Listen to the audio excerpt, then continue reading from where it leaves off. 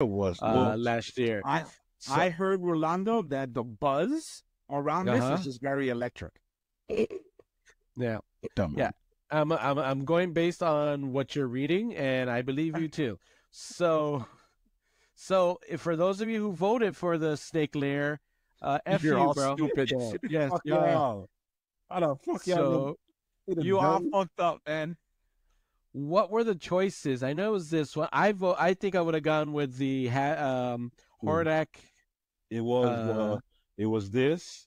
It was Yes. the fight zone, the attack track, and the horde. The attack horde, track. Horde tank. Transport. Yes, Yeah, the with tank. with the Hordak's face at the front.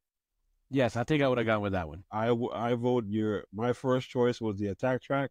My second Yeah. choice was the horde thing. I think the attack track. I mean, I was thinking about the horde tank, but then the attack track would be kind of cool. Even though I didn't vote because I'm not buying either of them. But what's this guy? Oh, I remember this guy. So yeah, I was just looking at this guy.